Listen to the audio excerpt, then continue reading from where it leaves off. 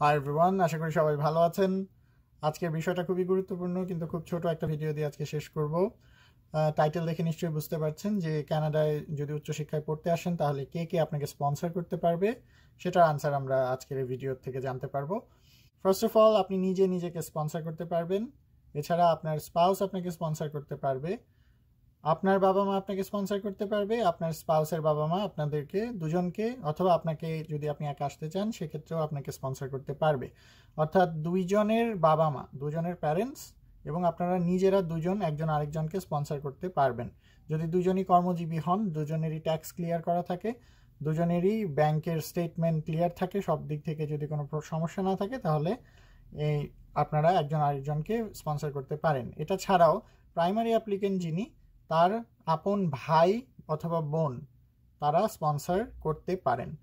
এই পর্যন্ত আমি যতটুকু দেখেছি যে কোনো সমস্যা হয় না বা কোনো এক্সপ্লেনেশনের প্রয়োজন হয় না। কিন্তু এই যে মানুষদের কথা আমি বলেছি তার বাইরে যদি কেউ আপনাকে স্পন্সর করতে চায়, ধরুন আমার চাচা, আমার ফুপু, আমার খালা, আমার দুলাভাই, অনেক ধরনের রিলেশনশিপ যেগুলো আমাদের সমাজে খুবই স্বাভাবিক, যে আমাদের চাচা ফুপুরা, আমাদের মামা খালারা আমাদেরকে স্পন্সর করতে আগ্রহী হতেই পারেন। সেটা কিন্তু ক্যানাডিয়ান ভিসা অফিসারের কাছে খুব একটা স্বাভাবিক মনে নাও হতে পারে, তাদের কালচারাল সোশ্যাল কনটেক্সট থেকে বলছি। তাই সেজন্য আপনাকে হয়তো একটা এক্সপ্লেনেশন লেটারে এটা এক্সপ্লেন করতে হবে কেন আপনার ফার্স্ট ব্লাড রিলেটিভ ছাড়া অন্য কেউ আপনাকে স্পন্সর করতে চাইছে। তবে আমি বলবো, যদি আপনাদের প্রথম যে ক্রাইটেরিয়াগুলো বলেছি, যে মানুষগুলোর কথা বলেছি, তাদের মধ্যে থেকে যদি স্পন্সরশিপ ম্যানেজ করা সম্ভব হয়, সবচেয়ে বেস্ট ট্রাই করুন সেটাই করার। এখন পর্যন্ত এক্সপ্লেইন করেছি কারা আপনাকে স্পন্সর করতে পারবেন, এখন এক্সপ্লেইন করছি কারা আপনাকে স্পন্সর করতে পারবেন না। যেই আপনাকে স্পন্সর করুক না কেন, তার যদি বিগত 6 মাসের ব্যাংক স্টেটমেন্টে কোনো লোন থাকে বা এমন হয় যে এখনও সেই লোনটি আছে, তাকে অবশ্যই আপনি স্পন্সর হিসেবে সিলেক্ট করবেন না। সেটা তার ব্যাংক অ্যাকাউন্ট বা প্রপার্টি মিলিয়ে, সব মিলিয়ে যত টাকাই থাকুক না কেন, যদি সামান্যতম লোন থাকে, সেই স্টেটমেন্টটা কাইন্ডলি শো করবেন না। এটা আপনার ভিসার চান্সকে অনেক কমিয়ে দেবে। দ্বিতীয়ত, এমন কাউকে স্পন্সর হিসেবে আপনি সিলেক্ট করবেন না যার বিগত 2 বছরের ট্যাক্সের কাগজে কোনো ঘাটতি আছে। বিগত 2 বছরের আয়ের উৎস সম্পূর্ণভাবে যদি হোয়াইট না হয়, হোয়াইট মানি না হয়, লিগ্যাল না হয়, এবং সেটা যদি আপনি শো করতে না পারেন, তাহলে সেই মানুষটিকে কখনোই স্পন্সর হিসেবে দেখানো যাবে না। যদিও না তার অ্যাকাউন্টে অনেক পরিমাণ লিকুইড মানি থাকে, তারপরও দেখাবেন না কাইন্ডলি। একটা এক্সাম্পল দিয়ে বুঝিয়ে বলি। আমি এবং আমার 2জন ফ্যামিলি মেম্বার সহ আমাদের 3 জনের টোটাল ফান্ড ছিল, ধরুন ফর এক্সাম্পল 100 টাকা। আমার এডুকেশনের বিভিন্ন এক্সপেন্স সহকারে সব মিলিয়ে টোটাল আমাকে দেখাতে হয়েছিল 80 টাকার মতো।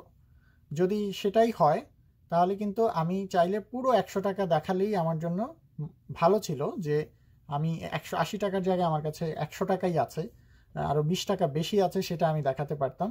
কিন্তু আমি আসলে 100 টাকা দেখাইনি, আমি 90 টাকা দেখিয়েছি।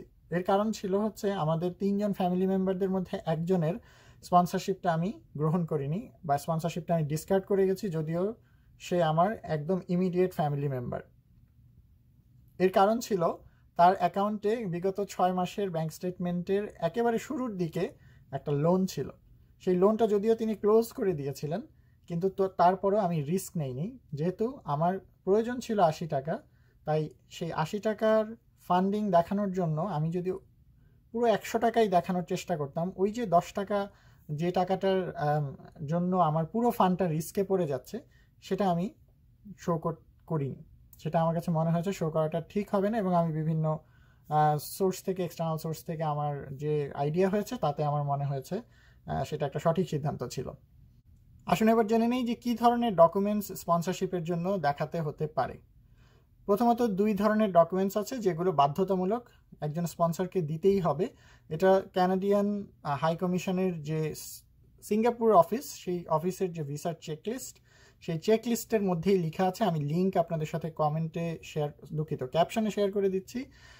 এই লিস্টটা আমি আগেও আমার একটা ভিডিওতে শেয়ার করেছি, আপনারা চাইলে দেখে নিতে পারেন। ওখানে এটা স্পষ্ট উল্লেখ আছে, যিনি স্পন্সর হবেন তার বিগত 6 মাসের ব্যাংক স্টেটমেন্ট অবশ্যই জমা দিতে হবে এবং সেই সাথে একটি লেটার অফ এক্সপ্লেনেশন জমা দিতে হবে, যেখানে তারা বা তিনি এক্সপ্লেন করবেন যে তার আয়ের উৎস কী, কেন তিনি স্পন্সর করছেন, কত পার্সেন্ট স্পন্সর করছেন এবং সেই স্পন্সরশিপের যে অর্থ সেটা তিনি কোথা থেকে জোগাড় করবেন তার একটা ডিটেইল এক্সপ্লেনেশন দিতে হবে। কিন্তু আমার আগের ভিডিওতে বলেছিলাম যে সেই সঙ্গে আপনাদের আরও কিছু বিষয় অ্যাডিশনালি যোগ করতে হবে, যেমন ট্যাক্সের কাগজ, ট্যাক্সের সার্টিফিকেট বিগত 2 বছরের সেটা দিতেই হবে, এটা বাধ্যতামূলক। এটা ছাড়াও ট্যাক্সের টিন সার্টিফিকেট যেটা বলা হয় ট্যাক্স আইডেন্টিফিকেশন নাম্বার, সেই সার্টিফিকেট জমা দিতে হবে প্রত্যেক স্পন্সরের জন্য। এবং খুব ভালো হয় যদি আরেকটি ডকুমেন্ট ইনক্লুড করে দিতে পারেন, সেটার নাম হচ্ছে ট্যাক্স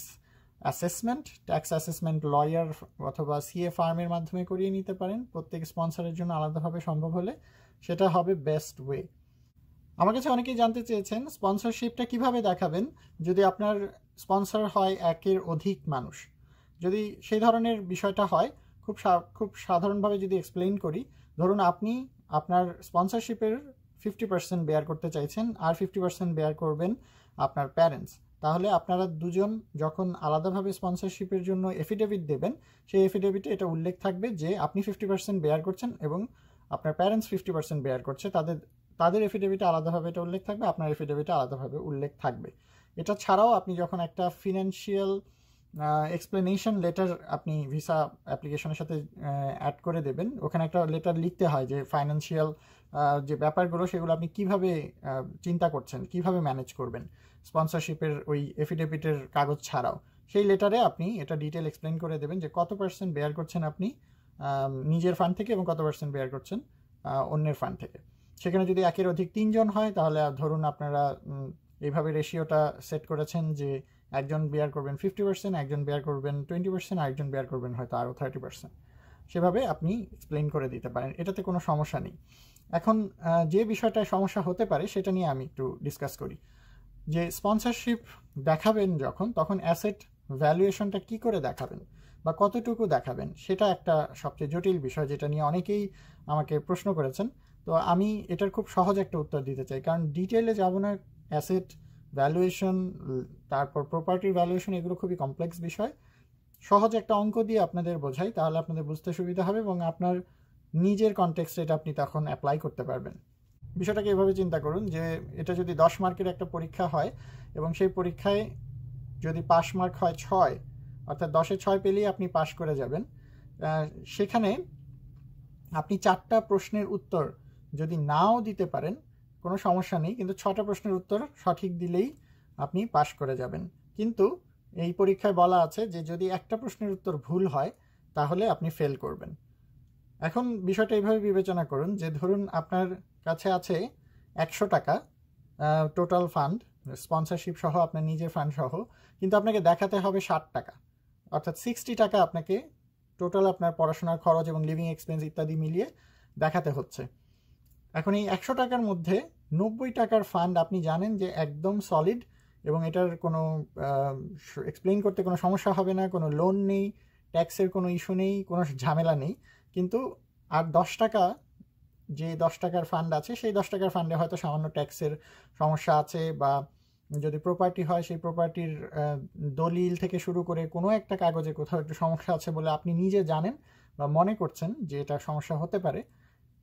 সেই ক্ষেত্রে আমি যেটা সাজেস্ট করব যে আপনাকে দেখাতে হবে 60 টাকা, 90 টাকা দেখালেই কিন্তু আপনার হয়ে যাচ্ছে।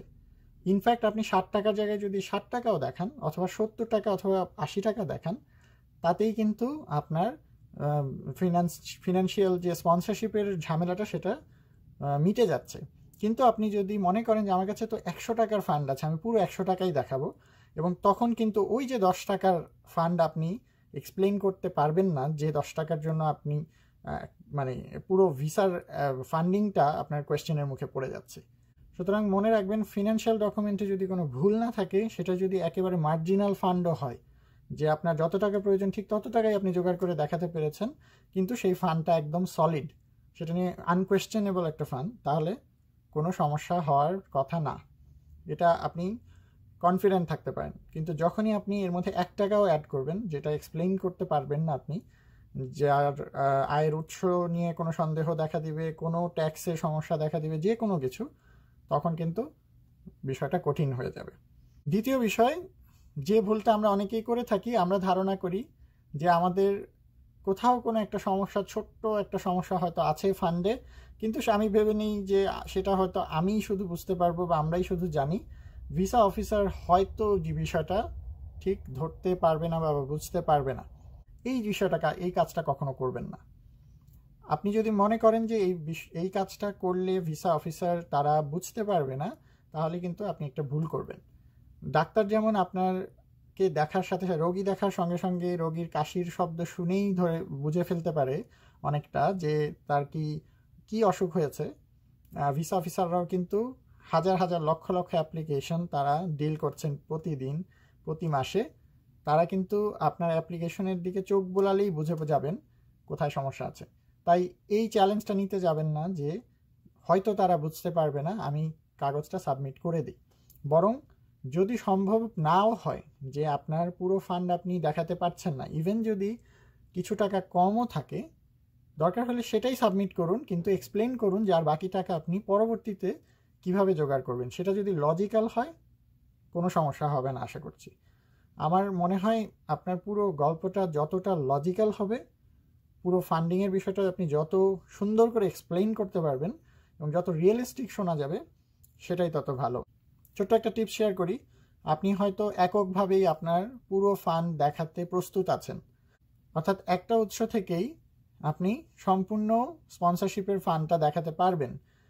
তারপরেও যদি আপনার সেই প্রিভিলেজটা থাকে যে আপনি এটা একটা ফান্ড থেকে না দেখিয়ে দুইটা ফান্ড থেকে দেখাতে পারবেন, যেখানে পরিবারের অন্যকে ইনভলভ করা যেতে পারে, সেটা যদি সম্ভব হয় এবং সব ডকুমেন্ট যদি সাপোর্ট করে, সেই ক্ষেত্রে আমি বলবো ইচ্ছে করেই আপনি আপনার ফান্ডটাকে স্প্লিট করে ফ্যামিলি মেম্বারদের থ্রুতে দেখাতে পারেন যে আপনি 50% বেয়ার করছেন, আপনার প্যারেন্টস হয়তো 50% বেয়ার করছে, ইভেন দো আপনার কাছে 100% বেয়ার করার ফ্যাসিলিটিটা আছে, অথবা আপনার সেই যোগ্যতা বা সামর্থ্য আছে। এই আমাদের আর্থসামাজিক ব্যবস্থাটাই এমন যে আমরা খুবই পরিবার কেন্দ্রিক একটা সমাজে বড় হই। তাই আপনার ফান্ডটা কিছুটা আপনার পরিবার থেকে আসছে এবং কিছুটা আপনি বেয়ার করছেন, যখন বিষয়টা এইভাবে আপনি তুলে ধরবেন, এটা কিন্তু একটা গল্পের মতন। আমি জানি না এটা বাস্তবের সাথে মিল রাখার কোনো প্রয়োজন নাও হতে পারে, কিন্তু এটা হবে কি যে আপনার ফ্যামিলি টাইসটা বাড়বে, সেটা আপনি শো করতে পারবেন আপনার ভিসা অ্যাপ্লিকেশনের মাধ্যমে, যে আপনার বন্ডিংটা আপনার ফ্যামিলির সাথে কিন্তু বেশ ভালো একটা বন্ডিং আছে। সেটা অবশ্যই আপনার জন্য পজিটিভ রেজাল্ট নিয়ে আসবে বলে আমি মনে করি। আজকে এই পর্যন্তই। আগামী দিনে আরেকটা নতুন ভিডিও নিয়ে আসবো আপনাদের সাথে দেখা করতে। সে পর্যন্ত ভালো থাকবেন। Thank you so much.